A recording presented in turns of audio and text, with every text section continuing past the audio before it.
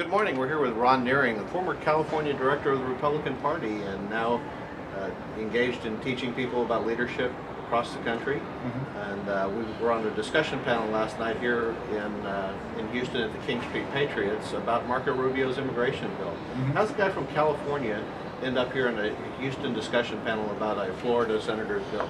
Well, it's great being in Texas. You know, I felt my tax burden drop the moment we passed out of New Mexico airspace on the way over. And actually, we have so many Californians who are coming to Texas now because Texas is doing it right when it comes to economic development, encouraging business development, keeping taxes down, making the state competitive as opposed to other states like New York and California, which have gone in the wrong direction. But what brought me to Houston on this particular trip was I met our friend Adriana from Voces in London 3 weeks ago, where I was part of the faculty for the Leadership Institute. It's a conservative organization that is committed to training conservatives around the country and around the world to give them the skills that they need to succeed.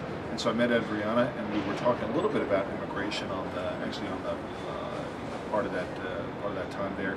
And she asked me to come out here and be part of this King Street Patriots panel discussion yesterday on immigration. It started as a discussion on immigration when it was first planned, and then the Gang of Eight bill was introduced, and so we spent a little bit of time talking about that, but mainly the underlying issues around immigration reform. And so I'm just glad anytime I have to come to Texas and visit with former Californians here is a good thing. Yeah, it's interesting driving around the streets here and the highways here in Houston. You see a lot of California license plates. And, and Governor Perry's been very successful in bringing both residents from California and businesses from California because of our climate here.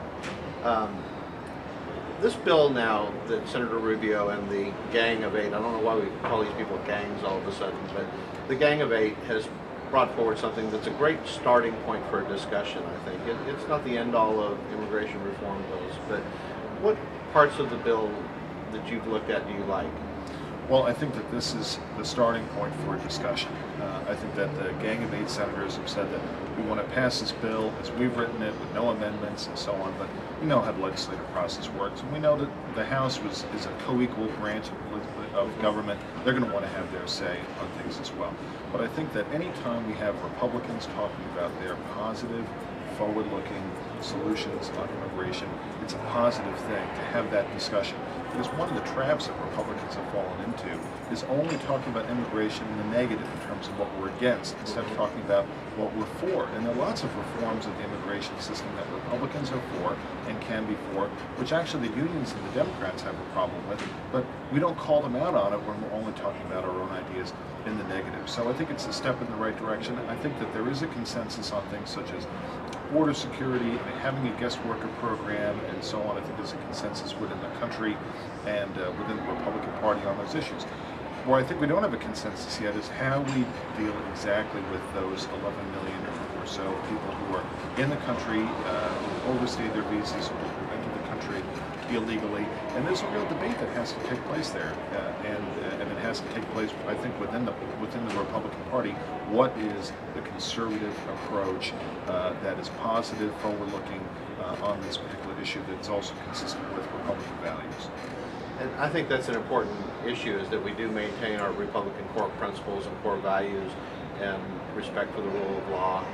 Although it's an interesting thing about this rule of law thing. You know, there are bad laws and there are good laws, and we certainly need to respect all laws, but we need to work hard to change laws that don't work. And our current immigration system has many flaws, many holes in it, and it doesn't really work well to serve our business community and to serve the nation's economic needs. Remember, our current immigration system was formed, the entire formula was changed in the 1960s when it was the Democrats who ran Congress and who ran the executive branch under President Kennedy and then President Johnson. And a lot of the problems that we have today are rooted in some of the changes which they made back then. One of the things that happened is doing away with the Bracero program, which was a guest worker program for agricultural workers. I'm from California. This was a very important program in California. And if we take a look at that one issue, we see that that program was done away with. It was abolished. The unions didn't like it. The Democrats got rid of it. And prior to that, you had Mexican farm workers who go back and forth between Mexico and California, and Mexico and other parts of the country. That program ended, but the underlying economic needs did not. And so those people who were in California stayed in California. Many of them did, or they entered California illegally and didn't go back to Mexico because there was that work there.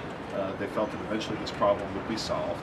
And so government has contributed to the problem by having immigration policies that don't match economic realities. And so there is a need for reforms.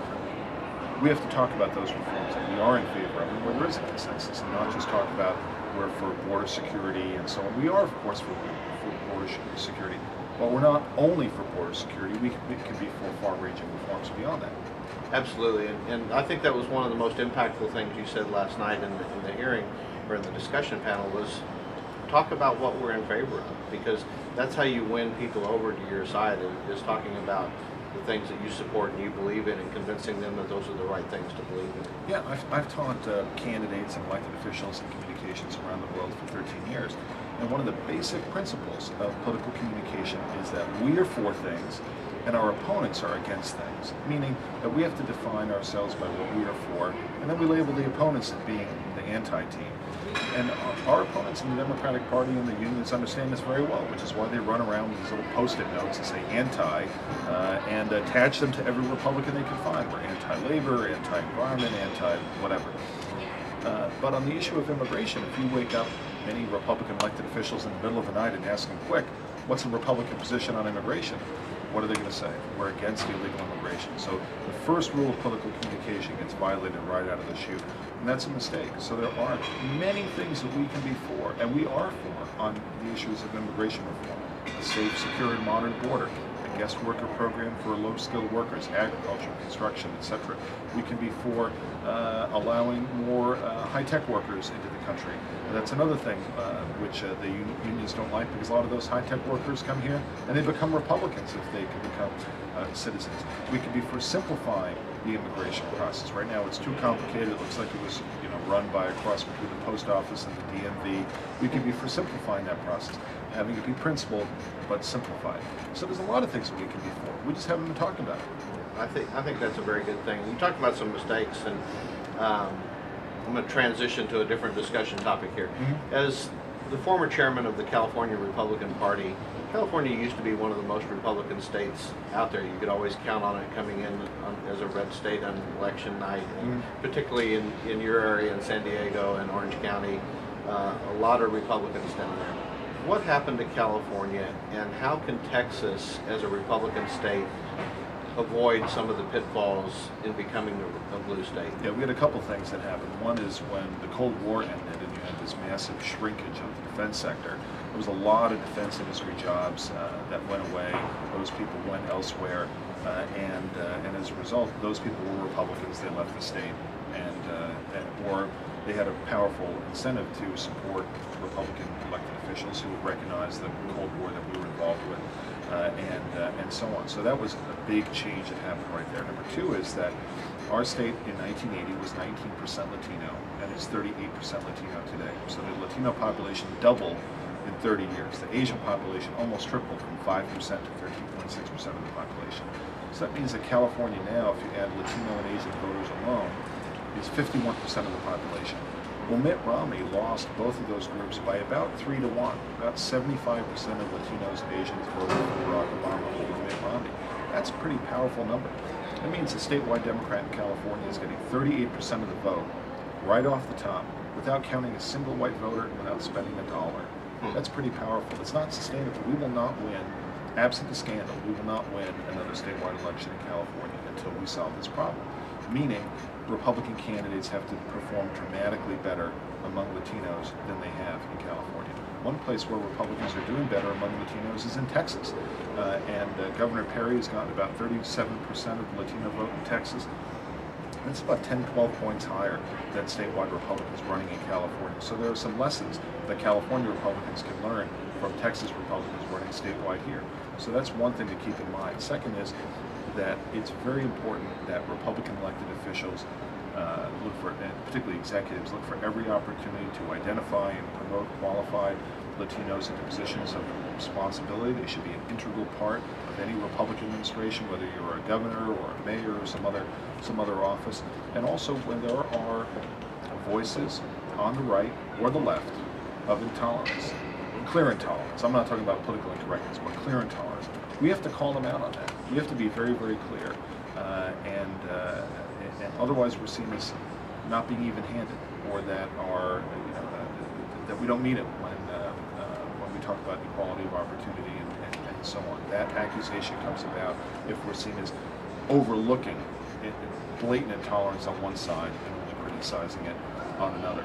And I would say finally, Republicans have to communicate the benefits of their ideas. This is something which Governor Perry has been very, very effective on. When he comes to California and talks about how much more competitive Texas is, what he's really saying is, here are what the benefits are of the Republican ideas that are part of Texas public policy that are absent from California public policy. So often our candidates talk purely in terms of the features of their ideas instead of the benefits of their ideas. Some people might think that talk about the benefits is somehow cheating or something. No, you have to communicate to people, why is it better to have lower taxes? Why is it better to have a good balance in terms of regulatory approach? What are the costs in terms of jobs and lost income when government regulators are allowed to just go off unchecked and become radical ideologues who do not keep in mind the human impact of what it is that they're advocating? Those are a couple of the things I think that is important for people in Texas and California to understand.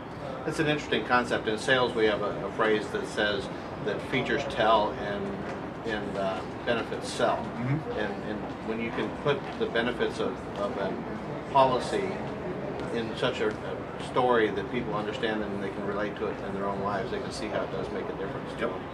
Now, you're involved in teaching Republican leaders around the country how to be more effective in communication. Where can people go to learn more about what you're doing and how to engage you to work with them? Yeah, when I was in college, I was a political science major. I joined the Republican Party as soon as I became 18, which was in May of 1988.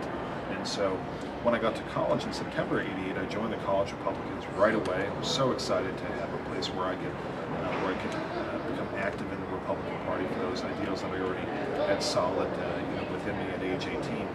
And then I learned about a group called the Leadership Institute, which actually taught people like me, conservatives, how to be more effective in terms of organizing and communicating.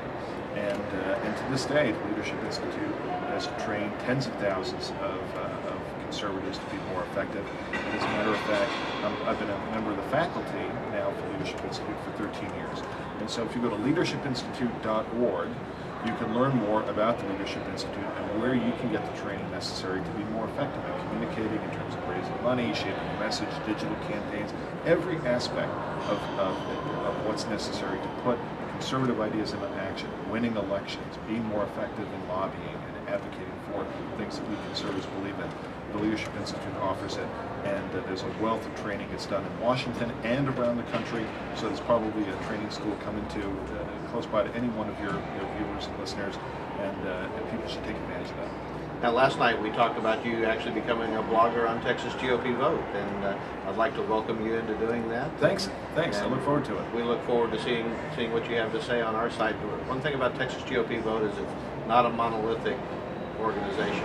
We take a lot of viewpoints from a lot of different angles and put forward the conservative. It's all conservative message based, but it's certainly not a monolithic.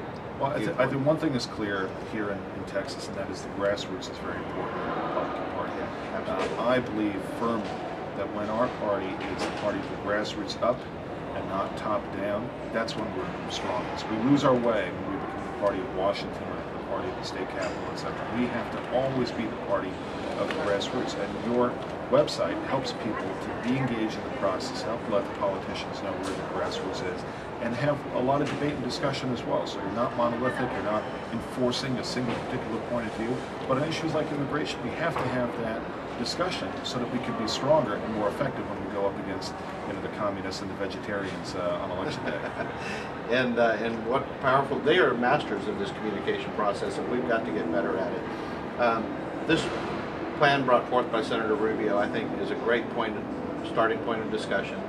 I would like to encourage everyone to not dig their feet in and just say no to this, but to actually get involved and look at the plan. Find the points of it that you like, and let them know. Let your legislators know about that, and find the points that you disagree with it, and get involved in making the changes that you want to see in that. Yeah, if you're concerned about immigration reform, if you're concerned about the economy, if you're concerned about this legislation in any form, my advice to anyone out there, regardless of what your point of view happens to be, is number one, don't dismiss it out of hand, because you're not going to have any credibility if you say the entire thing is junk. You will not be persuasive in that regard. So number one, understand it, identify what are you for, and lead with that, right? Say that this is a time where we should take advantage of the opportunity to reform. As conservatives, we should be the party of reform. The Democrats and the liberals are the party of the big government status quo. We're the party of reform, so we have to embrace that.